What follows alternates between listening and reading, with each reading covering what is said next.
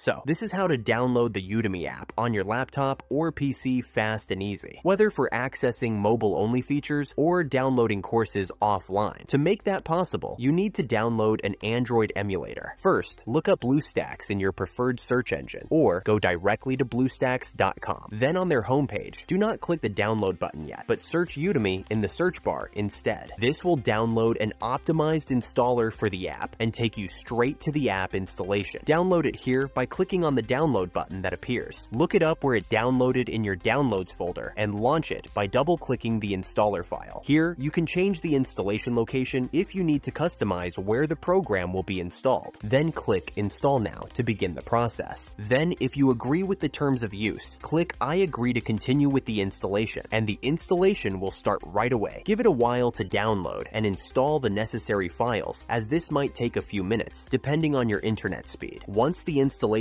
completes, it will launch the emulator's welcome screen that will offer you to install the Udemy app. In fact, for now, this only installs the emulator itself, not the actual Udemy app yet. But click Install, and it will launch the Bluestacks emulator itself, and proceed with the installation of Udemy. Then again, it will offer you to install Udemy from Google Play within the emulator. Just click Install, and then you will have to log into your Google Play account to continue. Do so by entering your Google account email and password to authenticate. And now, you are actually installing the Udemy app inside the Bluestacks environment. I am not sure why Bluestacks does this, but I assume it's just a way to make sure you get the latest version of the app directly from Google Play inside the emulator. Just click Install again when prompted on the Google Play page. Wait for it to complete as the app downloads and installs. Once it completes, it places the Udemy app shortcut on the desktop, so you can access it instantly whenever you want to use it. Here, I'll show it to you quickly so you can see how it looks when properly installed. Then from here, just log into your Udemy account and use it as you would use it on your mobile device with all the same features. Let's see if it plays videos by opening a course and clicking on a lecture.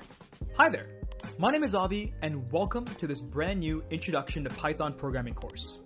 There you have it. Smooth video playback just like on a mobile device. Everything works as intended without any glitches or problems. If you found this tutorial helpful, hit that like button and subscribe for more tech tips. See you next time.